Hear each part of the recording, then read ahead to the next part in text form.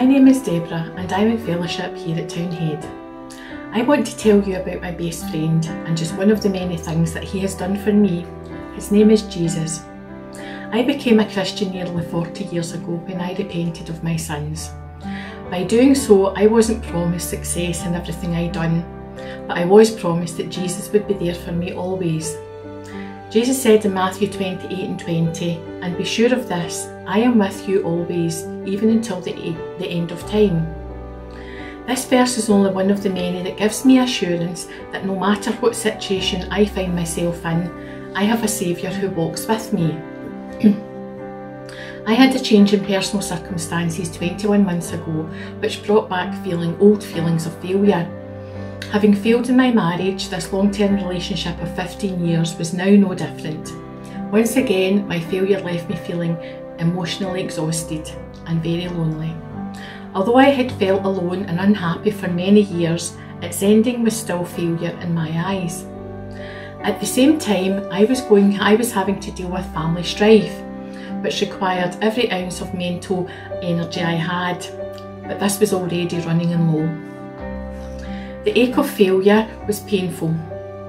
I felt like everything I had done was wrong and everything I was doing wasn't making any difference. The old saying of 1 step forward and 2 or 3 steps back comes to mind. I convinced myself that this was it for me: loneliness, failure, no hope. I started to believe I was of no use for anything or anyone. I needed help. I needed someone who would help carry my burden.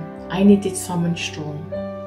In my despair, I cried out to Jesus for help, and he heard my cry. Jesus told me, "Get back up."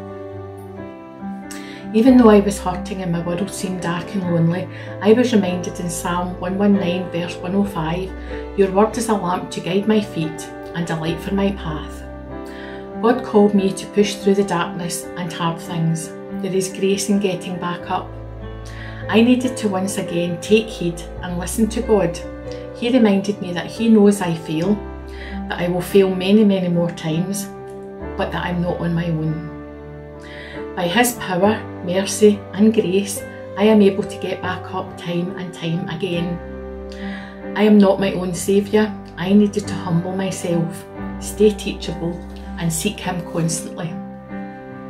By leaning on Jesus, he helped turn my failure into success. He can, he is able, he is trustworthy and he is faithful. When I thought all was lost, being lonely in a path to nowhere, God stepped in and gave me more than I had asked for. Having had no home church in many years due to travelling to other churches, he has given me a church now to worship him in, with new opportunities to serve him. Having lost friends in the split, he sifted them out and then put the most amazing people in my life who uphold me daily. He gave me the true success he wants for my life.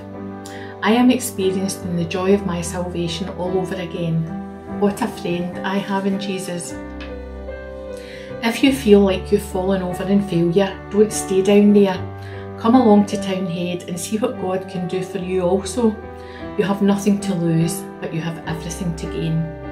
God bless. This is my testimony, from death to life. 'Cause Ayrshire all my story, I'll testify. By Jesus Christ the